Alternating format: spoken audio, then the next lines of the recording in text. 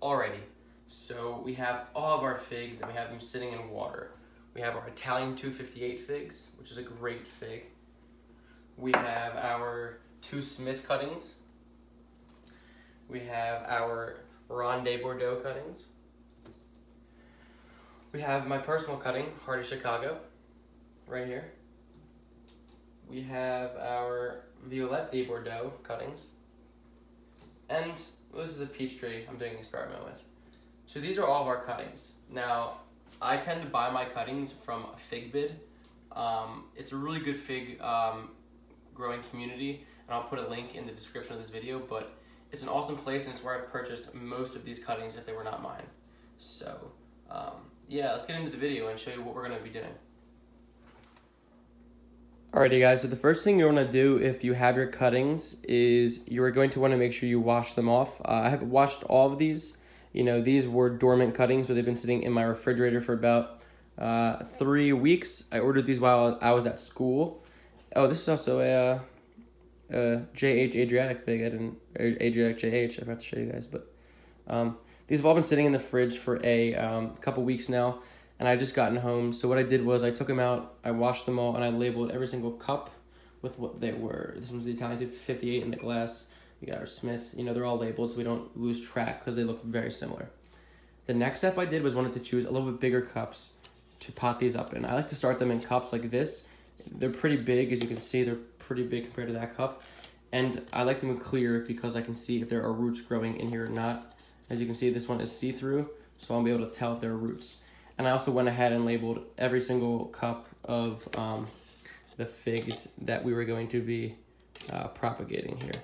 So what I'm going to be doing next is I'm going to be filling every single one of these up with some soil. Now, Miracle Grow soil works well. You can buy from big box store. You can make your own type of soil. You can use, you know, vermiculite mixed with perlite mixed with peat moss. You can do seed starting mix. As long as the mix is fresh and isn't from your outside soil, which could cause rot and fungus, any bag soil will work just fine. So I'm going to come fill all these up and maybe poke one small hole, maybe not, in the bottom of this cup. So I'll come back and show you what we're doing next.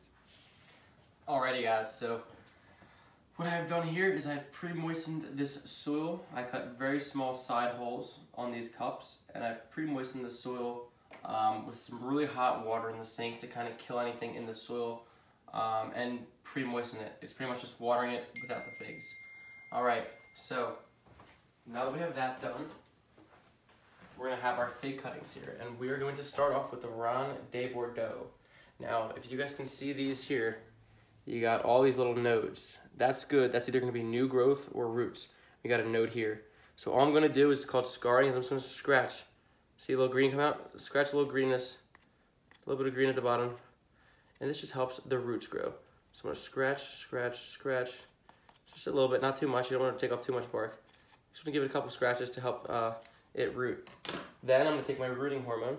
You can use any rooting hormone online. I like the Miracle Grow Fast Root. It works pretty well for me. And it's a little powder, and I'm just going to dip this all the way in. It's going to get all the powder all over it. Tap the extra off, you don't want to waste it, it's expensive. And find the Ron de Bordeaux. Now this might take me a step right here. I'm going to make a hole, pretty decent sized hole. And I'm going to stick it about halfway down into this cup. And I'm just going to fill around it. And that's step one. Now I'm going to do this for every fig and come right back. Alrighty guys, so as you can see, every fig is up and it's potted into a little cup like this, about halfway down. A little bit of scoring, very small amount, not too much to let any fungus in, just a little bit to get the hormones going. We've dipped it in our rooting hormone, and we've stuck it in, and we have them on here. Here's our extras. These two are our I-258s. We need a bigger container for it. They're thicker, and all these new cuttings I had just gotten.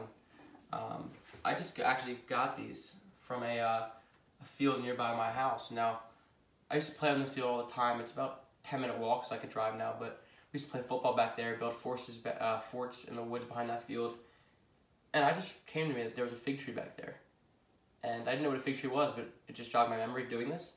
I went back and took some cuttings. The tree's pretty big. It's maybe 15 feet by 8 feet, and it's being grown in zone 7. Fine, it's been there for the last 10 years I can remember, so we got a few cuttings. Might go back and get some more, and try to check out the fruit of it next year to see what it is. Maybe one of you guys know. But yeah, I might go back a little later and pick some more, but that's that. So we put these back in here. And the next thing that I'm going to do is I'm going to put these on a heat mat.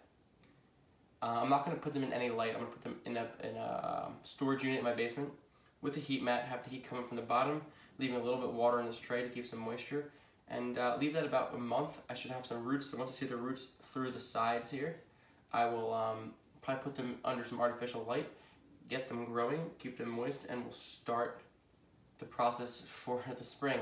So I'm going to bring you guys along every step of this process. Thanks for watching. Alrighty guys, so here's every single fig covered and wrapped, and it's sitting in this kind of like makeshift grow room I have. Haven't added the other lights up here, but we have a lemon tree, some other tropicals growing back here. We're gonna keep adding. I'm not done with it yet, but this is where the central heating is in my house, so it's pretty warm in here. I also have a heating mat under both of these running across, and I just added this little plastic wrap. You don't need to, but because it does get so bone dry in here, I wanted to make sure there's at least a little bit of moisture so the tops don't just dry out. And this will kind of act as like a little greenhouse. It will catch some of that humidity, and not let the figs dry out as fast. I know it's not perfect, but I'm just trying to increase the humidity slightly, not too much. I'm going to do the same thing for here. These are my bigger figs. This is the unknown one again, found in the field. My 2 Italian 58s. We have 2 Violet de Bordeaux, 2 Ronde de Bordeaux, 1 Chicago Hardy, 2 Smith, and 1, I think 2 maybe, Adriatic JHs, and then again 2 of those, let's put in the same one, 2 of the unknown ones. And then we still have a couple more fig cuttings. We have 1 more Ronde Bordeaux, 1 more Violette de Bordeaux. So if these fail, we have those to fall back on.